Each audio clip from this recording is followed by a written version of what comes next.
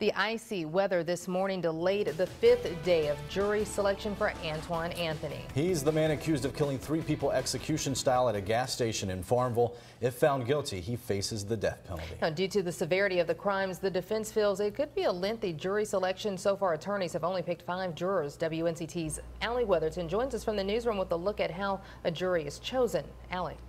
I spoke to another local attorney on why this process is longer for this high-profile case. This is one of the biggest cases that you're going to have in Pitt County. Criminal defense attorney Terrell Clemens says with the constant media reports on this case, many people are already familiar with the 2012 triple murder, which took place at the Hustle Mart in Farmville. He says that's why jury selection will take weeks. In a typical trial, by now, the trial would have been over. But because of the magnitude of this case, with the capital aspect of it and the fact that someone's charged with murder, the defenses that are being made, that makes this case a very difficult case to actually pick a jury with. Clemens believes the state and defense will find 12 jurors and at least 2 alternates here in Pitt County. Clemens says it's rare to bring people from outside counties in. I mean, there's smaller counties, the green counties and the little smaller counties in the area, that the jury pool is not as large. But we have a very large jury pool. We have a lot of citizens that we can pull upon because of how big the county is.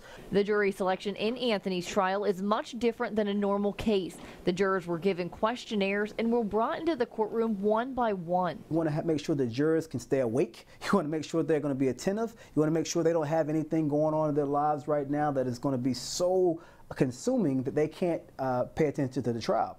Clemens says it's important to find perfect jurors. A mistrial can happen for so many things. If you have a juror that knows someone or knows something about the case or something is revealed that can actually taint that jury, you can throw off the entire process.